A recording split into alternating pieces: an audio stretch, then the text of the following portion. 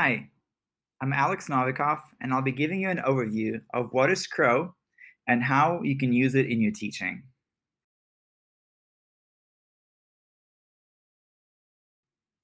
In my presentation, I will cover the following 4 topics.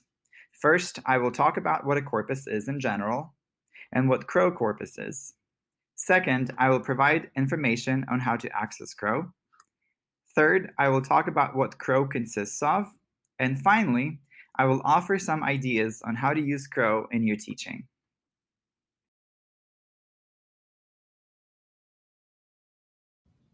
In a nutshell, corpus, and plural is corpora, is a collection of texts that are organized in a systematic and principled way.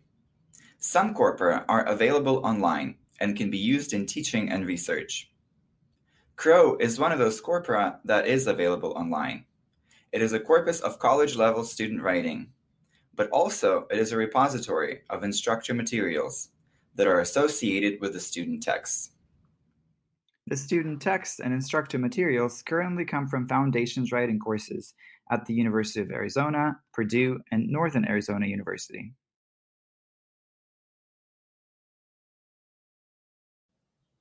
Both the corpus and the repository can be accessed online through a web interface at crow.corporaproject.org.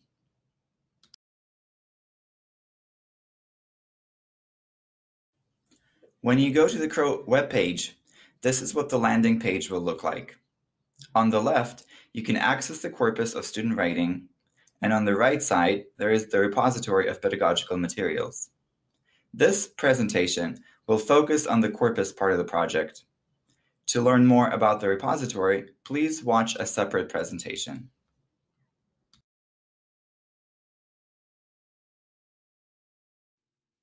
The corpus and repository is password protected.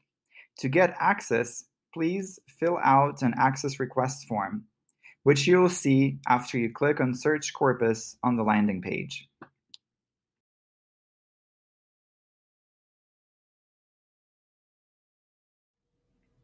When you click on the corpus, this is what the page will look like. On the left, there is what we call filters. These filters are drop-down menus with options that you can select. For example, under Institution, you can select University of Arizona, Purdue, or Northern Arizona University. I will cover the information about the filters in more detail in the next few slides.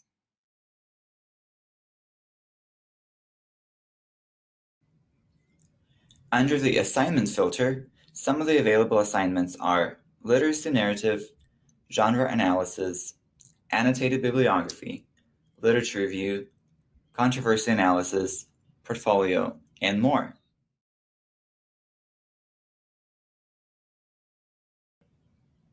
Again, these assignments can be filtered by specific information about the courses, such as institution and year and semester, and the students, such as college, program, year in school, country, and proficiency test scores, and more.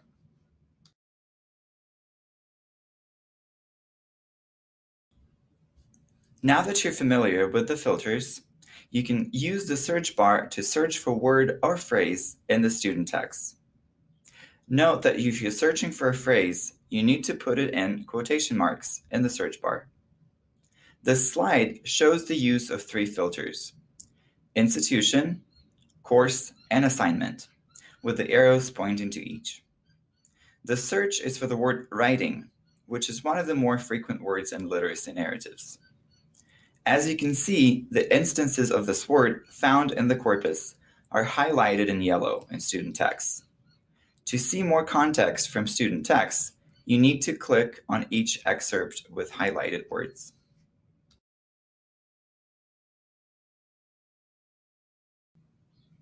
After you click on one of the excerpts, you'll be able to see different components, such as sentences containing search term, original text, drafts, instructor materials related to the text, similar text by other students, course data, student data, and text data. In the next 4 slides, you'll be able to see each of those components.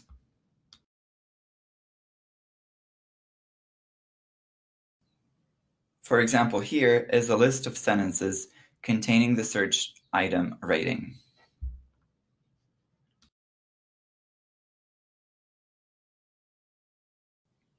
Here is the original text for more context.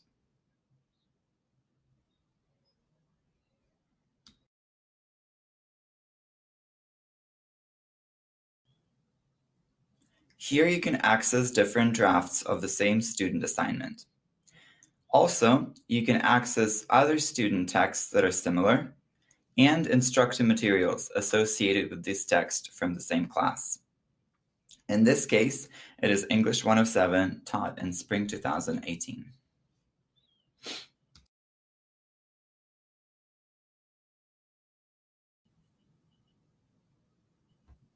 Each text has further information about the course, the student, and the text itself.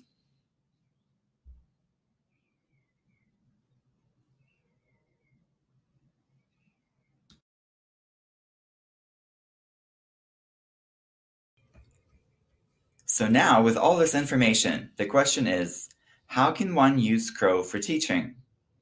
First, you can use Crow to find model texts or text excerpts from different courses and assignments. Second, you can search for specific words or phrases and see how they're used in context. Third, you can explore how students respond to prompts to compose their texts. Fourth, you can raise students' awareness of genres by making explicit connections between those genres and language being used in those genres.